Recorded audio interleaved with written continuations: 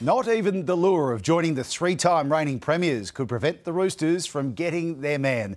David Fifita is heading to Sydney's East next season. Fifita knocking back a tempting offer from the Panthers to accept a deal with the Tricolours from 2025.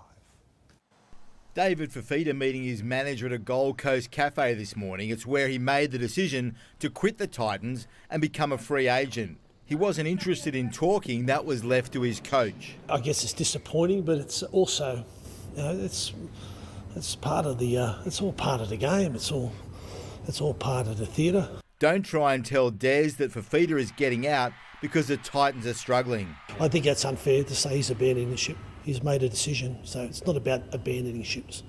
Everybody knew what was on the table, so that's unfair to say that. 9 News revealed the Roosters play for Fifita, and now he's heading to Bondi. His new teammate Victor Radley was promoting next week's Beer, Footy and Food Festival at North Sydney.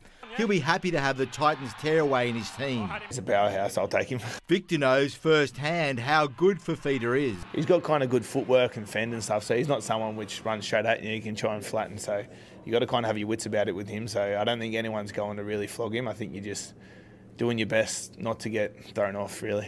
Is that good, yeah? Or stepped or anything. Yeah, he's got a lot more than just running. I'm all right if someone's running straight at me. I'm happy to step in. This big lad running straight at me. It's the footwork, the fend and everything with his power that's what makes it difficult. Off-contract Angus Crichton could have to make way for the new recruit, but Radley wants him to stay. He's really revived his career and his life in a lot of ways, hasn't he? Yeah, for sure. I think we always knew he would, especially seeing how hard he was training in the pre-season. The day I got back, he was that jacked, and apparently he was just training all off-season, and he kind of had his mind set on what he wanted to do, and he's doing it now, so it's good. Danny Weidler, 9 News. Tomorrow night is shaping as one of the biggest games of Dylan Brown's career, steering the Eels at halfback and captaining the side in the absence of Clint Gutherson. Coach Brad Arthur today beaming with pride as he recalled breaking the news to Brown over a family dinner.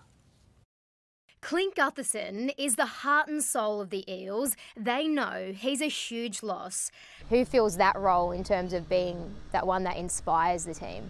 It's the same bloke that does the same thing for us every week, Dylan Brown. Like, he's inspirational in terms of his effort and how he just competes. And that's why Brad Arthur promoted Brown to captain over an impromptu meal last night. I rang him yesterday to talk to him about it, and I wanted to get him. I just got him around home. I said, just call him for 5 minutes. Just sat there, and by the time he left, it was an hour and a half. I was wanting him to get out of the house. I wanted to go to bed, but just shows you what sort of person he is. You know, he's just sat there talking to Michelle about all sorts of things. Blaze Talangi will play fullback tomorrow. Arthur denying the teen sensation is on the move. The only question, that I've asked him is, does he want to be at the club? And he told me he does. So that's half the battle. And he wants to be here, and so it'll sort itself out. Arthur adamant club bosses are backing him despite just 3 wins from their opening 8 matches. I know I've got their support, and I 100% mean that, and I'm grateful for it because it allows me still to be able to coach and not coach scared.